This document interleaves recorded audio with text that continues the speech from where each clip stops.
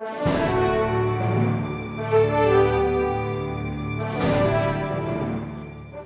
framework is, you can apply this to a country, you can apply it to a company, you can apply it to almost anything that you want to do around digital transformation. So here, we start off by looking at the ICT industry performance. We look at where we are as a country. We look at the multiplier effect of ICT on people and on companies and on businesses and on citizens. We look at the enabling environment, what is required to be changed in the country to make things go forward. We look at things like digital infrastructure, innovation capital around VCs and entrepreneurs, funding, for example, and also talent. At the end, I will show you an outline of what we're doing moving forward. So this is a snapshot of where we are. I'll stand out of the way a bit. So from a perspective of Malaysia's digital economy, we look at it from a perspective of we need to build a vibrant digital industry. We're looking at trying to attract the best technology companies to come and set up in Malaysia, looking at promoting a vibrant ICT startup environment in Malaysia, and accelerating ICT companies to go regional and global. That is the industry itself that we're trying to create. And while we do this, we want to look at the transformative adoption of ICT by everybody. Transformative adoption of ICT by the government of Malaysia, by technology innovation companies involved in businesses, and by citizens. And I think that was the most important challenge that we had about bringing ICT transformation down to the people level. Sometimes you can do it at the country level or at company levels, but for the man on the street or the woman on the street to actually feel how ICT impacts their life, that was quite a challenge. Underlying all of this is around looking at the ecosystem, the talent creation ecosystem, innovation capital, the digital infrastructure, and R&D environments. Taking this to one level of further detail, you'll see that from the industry side, we look at the ICT infrastructure, ICT services. The one on the left, I'm not sure if this works. The one on the left, the ICT development infrastructure, this is what I am personally, me and my group are in charge of. I'm in charge of ICT services for Malaysia as a country. We look at the e-commerce environment, we look at manufacturing environment, we look at ICT services, e-commerce, manufacturing, trade, and content and media.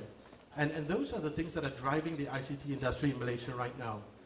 While we look at that as a starting point to say where are we in those environments, we also look at digital transformation. And the digital transformation is how will the government change, both the federal and the state government? How will business communities change? The communities identified are the SME communities. We have 743,000 SMEs in Malaysia. The multinationals, the large local companies, and entrepreneurs as well. We also look at the citizen community, the people that we want to touch, who do we want to touch and how do we want to touch them. So we look at the bottom 40 income earners, we look at the youth, we look at the middle 40 income earners in the country, the elderly, the single mothers, and people with special needs. Underlying all of that, as I said, the digital infrastructure, both the hard and soft infrastructure. We look at critical enablers around startup and entrepreneurship, risk capital, R&D, intellectual property. And from a talent perspective, we look at everything from entry level at school, K-12, tertiary, latent talent, business leaders, and technical professionals. So that's the landscape that we're looking at.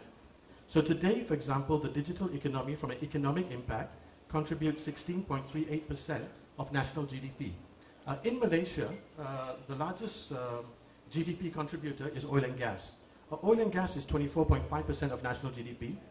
Today, ICT contribution, companies that use ICT, is 16.38. We have a vision by 2020, we call this Vision 2020, to get to 18.2% of national GDP. So we define where we are, we measure where we are, we define where we want to get to, and then we outline the plan of how to get there. The digital economic growth in Malaysia, the average growth in 2013 was 7.7%. We need to drive that up to 10.2% of national ICT. And from a non-manufacturing perspective, we need to drive it up to about 80% of the economic contribution. But we also looked at a bunch of secondary indicators.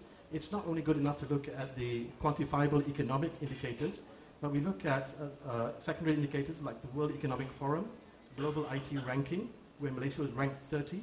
We want to drive that up to number 20 in the world, in the top 20. We looked at the IMD World Competitiveness Yearbook Rankings. Malaysia is number 12 right now. And importantly, we looked at the Digital Malaysia Behavioral Change Index. Now, this was an index that we created together with IDC. It was basically, it's not only measuring quantifiable economic numbers, but also understanding, will people change? You ask them to change.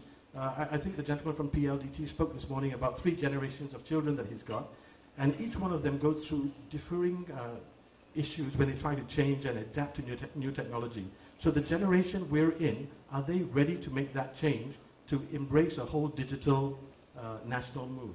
So we looked at the behavioral index of where people are, and we tried to measure this, and then we define where we want to take people moving forward.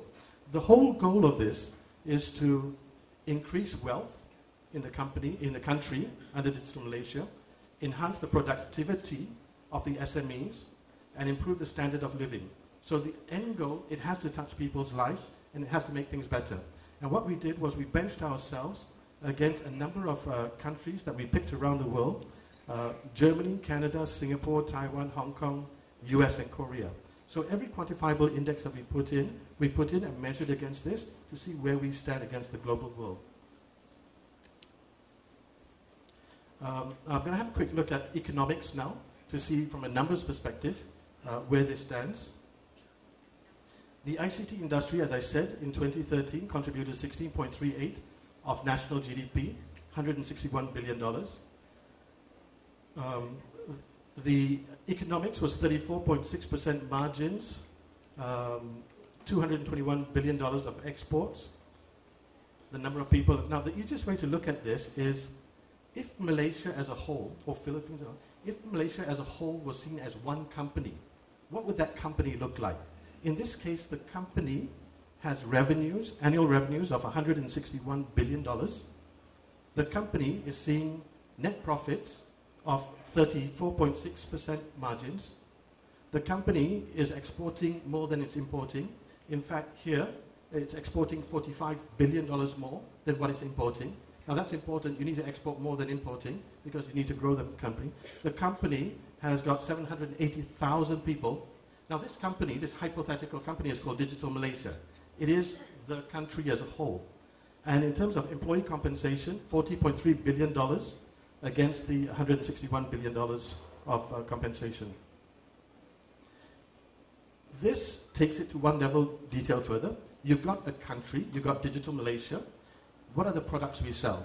So if you look at the ICT environment, we look at ICT manufacturing, ICT trade, ICT services, content and media, there's import duties and other industries. Total ICT environment is $118 billion. And on top of that, we add on e-commerce, which is $44 billion. This was all 2013 numbers. So the digital economy of Malaysia that contributes the 16.3% of GDP, or the $162 billion of environment, is broken into those areas. So trying to understand what we sell in a company, this would be what are the products we sell to go out. When we take this to another level of detail, we see that in terms of the products that we sell, ICT manufacturing is 33.5% of the gross value add to the country. ICT services is 43%. The WEF Global Competitiveness Index indicates that we're 30th out of 148. That's for the digital infrastructure. We look at innovation capital, we look at talent, and for each one of them we try to understand where do we stand relative to global positionings. Same thing, for each one of these areas, we deep dive into individual components, and then we measure each one of them to say where do we stand on these tiny components. So we identified 27 high yield indicators from an economic perspective that we needed to look at from the environment. Things like access, Can you see that from the back? Or is that tight? Okay, things like access readiness. That is number one up top. That's the mobile environment. Things like the broadband infrastructure, things like broadband prices. We look at access quality, connection speeds in the country. We look at basic adoption, network adoption, advanced adoption of technology. How is it being accepted by the country? And then we look at how do people use technology, from a elementary use to a productive use to an innovative use. And so for these 27 high yield indicators, we measured where we were, and then subsequently we mapped them all out onto a traffic light indicator against other countries to say, for all these areas, what are the areas that Malaysia are doing well at? What are the areas that we need to focus a bit more on in terms of concentration? So here we went away and said, for example, number 50, the fixed broadband average speed connection is at number 52 in the world. So we need to focus on fixed broadband speeds as a key area of improvement. Last Friday, we had our budget for the country. There was a lot of incentives put in place for broadband. There was a lot of money put aside for broadband increase across the country. But that was as a direct result of these studies, because these studies say if you need to transform the country, there are things that you need to focus on. Other things that we looked at that we needed to focus on was boosting the fixed and mobile internet subscription in Malaysia, working on increasing internet adoption throughout Malaysia,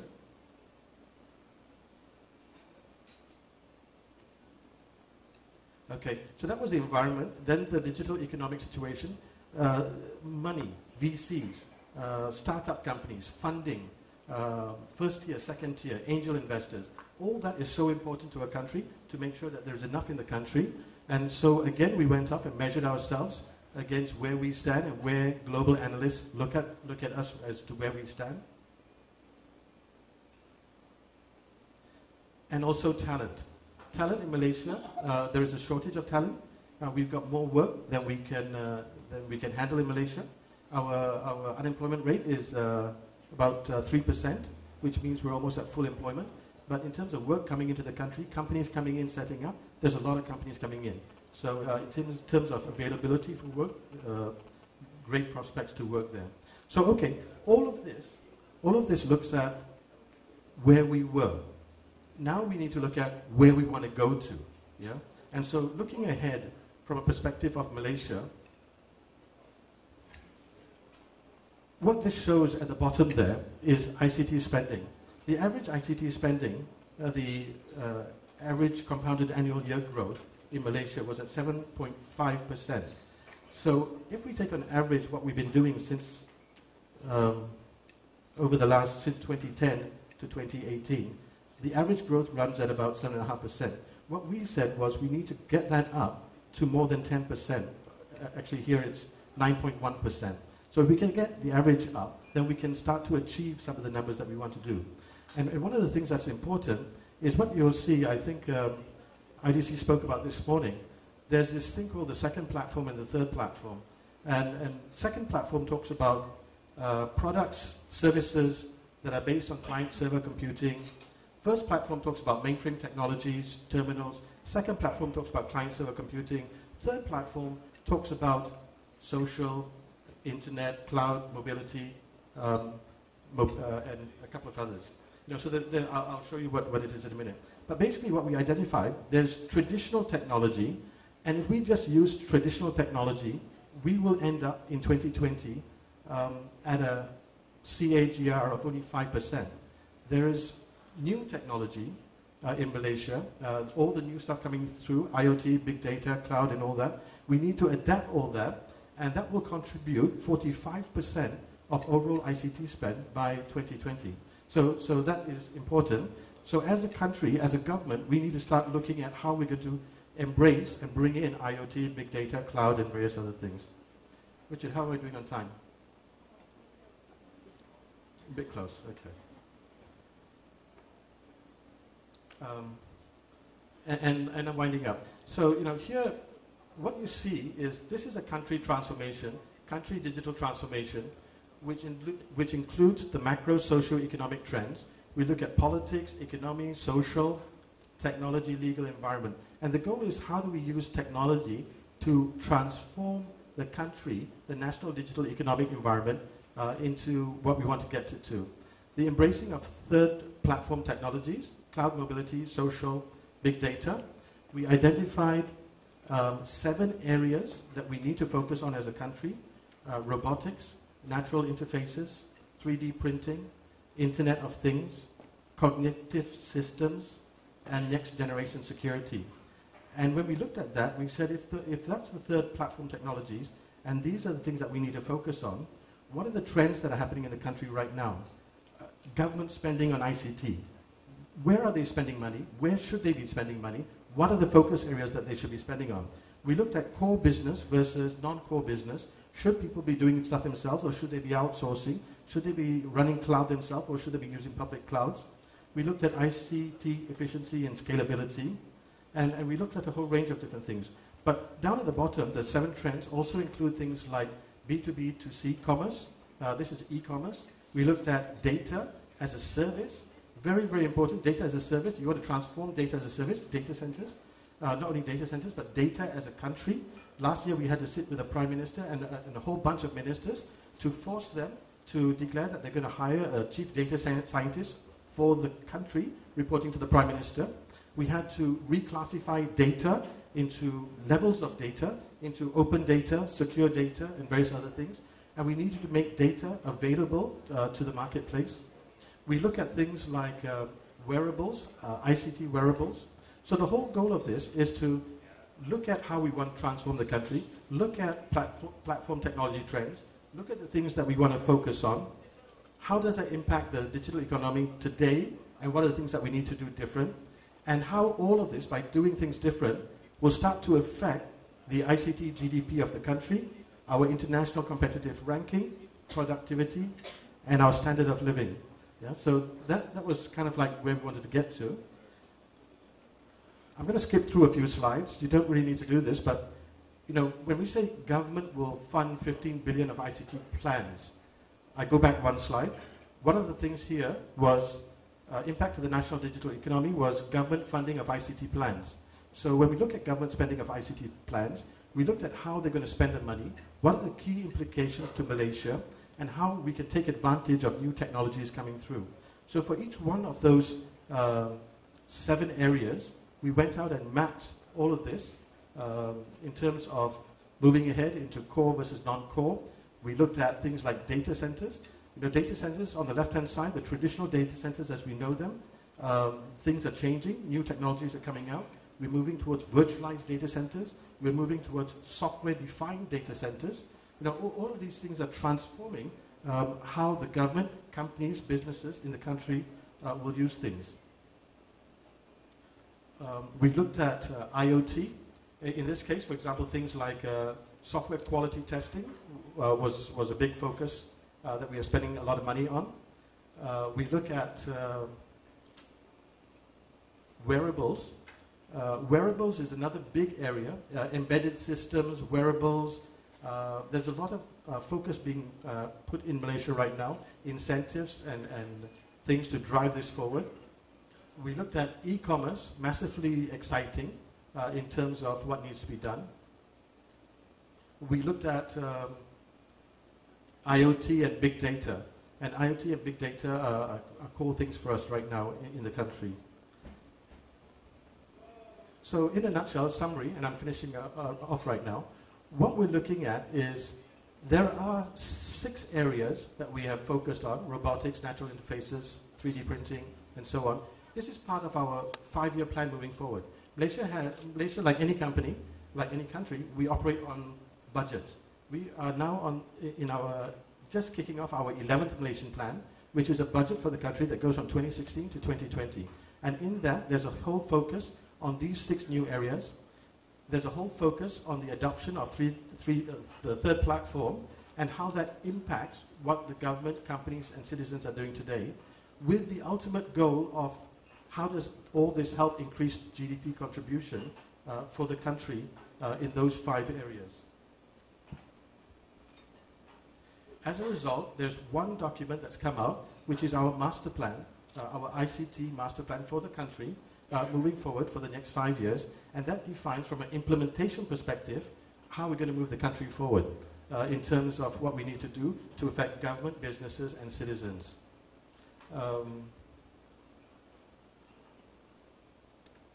In summary of everything that I spoke about, Digital Malaysia is about the national digital economy in Malaysia.